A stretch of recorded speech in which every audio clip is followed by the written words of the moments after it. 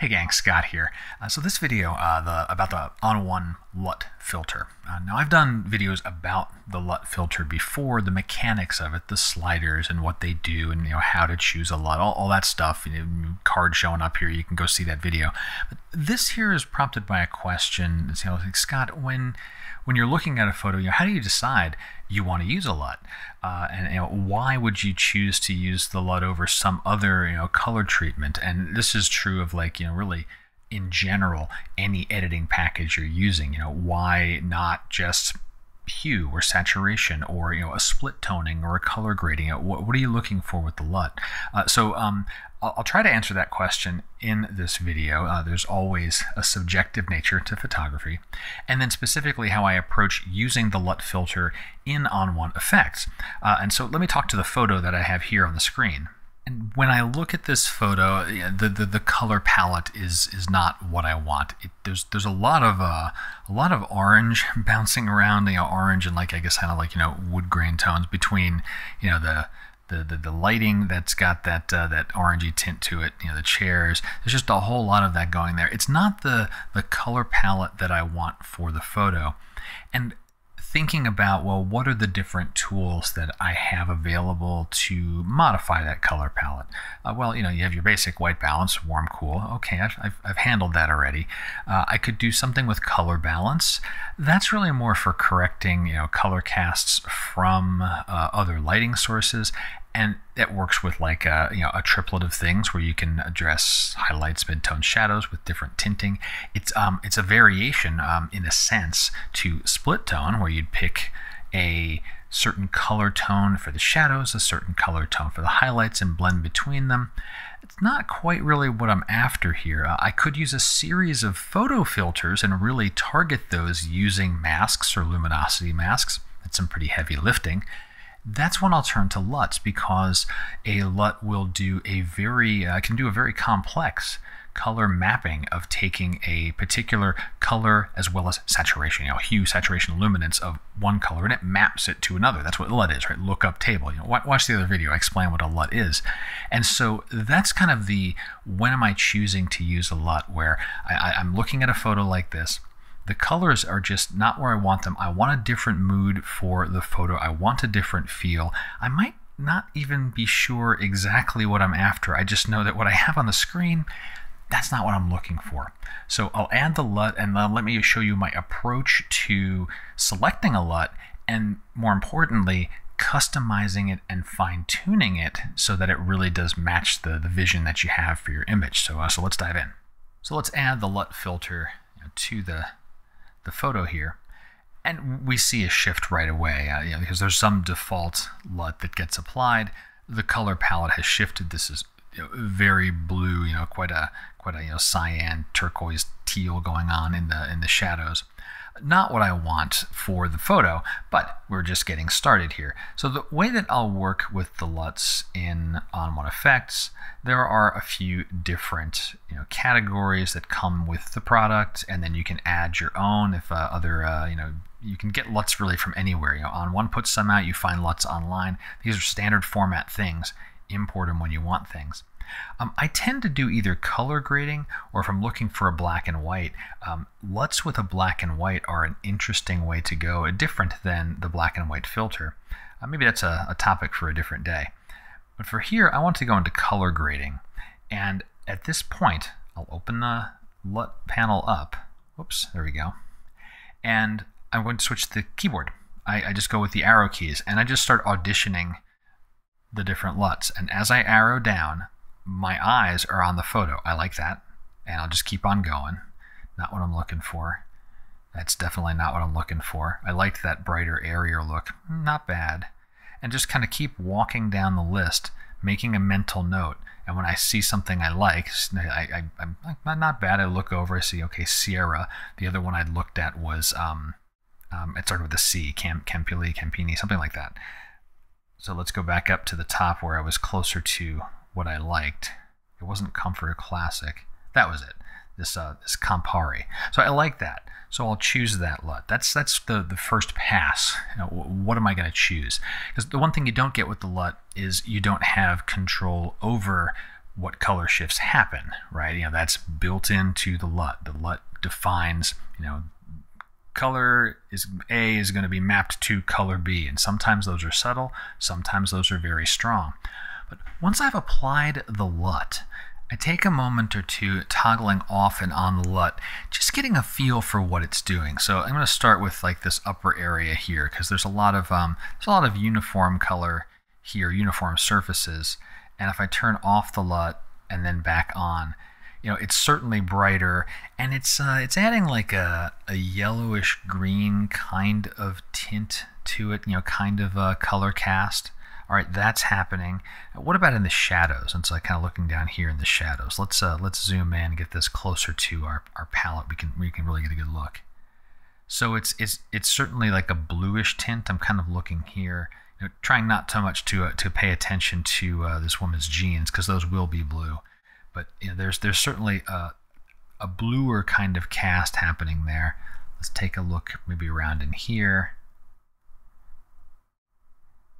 Yeah, so we certainly kind of at a general level, this is giving me kind of like a lighter, airier yellowish green to the highlights, and some kind of subtle bluish cast in the shadows, and other things are kind of blending around. But I certainly like, this has a better feel to me than the original here, and so I like the LUT. This is like I said, first pass. I've chosen, this is the one I want to work with for this photo. But now it's getting into customization. So for example, I said that the kind of like these midtones, not so much the highlights, but these midtones are getting this this particular color cast. Well, every filter we have blending options. And so we have highlights, shadows, skin. These sliders are like protection sliders. And so if I don't want things hitting the highlights or the shadows, I can crank things up. Skin is kind of like midtones.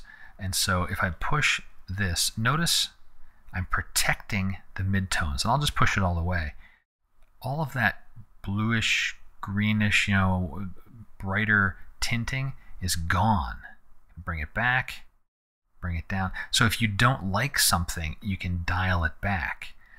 For the shadows in this photo, let's bring this up here again. If I want those shadows to stay a little bit deeper in this photo, I'll inch that up a touch. Let's take a look at highlights. How is highlights affecting things? So, I have some level of control where, like a classic color grading where you're doing highlights, midtones, shadows, I'm leveraging the protection sliders to tailor this LUT to my liking. That's one approach for it. Let me reset those values. And another approach that I will use is leveraging masks. Now that same notion, right? We know that LUTs will take a one color and map it to another color, and it will do that for, depending on the LUT, thousands upon thousands of nuanced shades, and it will all start from shadows all the way to highlights, right? The LUT has to cover everything. And if we use a luminance mask, a luminosity mask, can say, LUT will now affect the shadows less and the highlights more, like the default for a luminosity mask, right? If we add a luminosity mask, let me view the mask, no mask right now, lumen. This is the mask, so the shadow areas are getting next to no treatment of the LUT, and the highlights would get everything. Let me reset that, turn off the view. Here's our LUT by default. Click the lumen button, very different, right? And this is saying I'm not applying the LUT to the shadows, I am to the highlights. Invert the LUT, I'll get a different look. And this is fundamentally targeting the shadows, protecting the highlights. Couple that with your density slider. Let me switch this back to classic here. We're hiding from the shadows. We are full strength on the highlights. The density slider will start to introduce more of the LUT into the photo, but in a nuanced way. And to illustrate that nuanced way, let me view the mask, because we're leveraging the mask here to temper the LUT. Now, as I take density farther down, notice more gray comes into the mask. I'm saying I have a luminosity mask, and by default, we have take everything away from the shadows, leave everything in the highlights. If I reduce the density, it's introducing some of that LUT, some of that mask is being removed from the shadows. I get more LUT into the scene, but again, still controlled and tempered by this luminosity mask, right? You know, this area down here, that shadows area we're looking at, it's still a darker gray than the rest of the photo. So I don't have full strength of this LUT in this small area, but I have it at full strength in the highlights. And so, you know, it's a control that we have. And if you like, you want to have if you have any edges that are really, really sharp, introduce some feather into your mask. For color grading work, that's fine, that's nice. It's just kind of smoothing out and blending things. So now looking at tailoring this down, where I've used the luminosity mask, we've chosen something.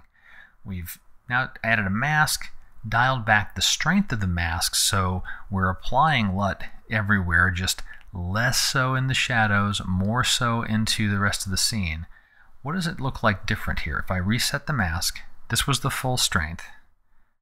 Undo. That's partial strength.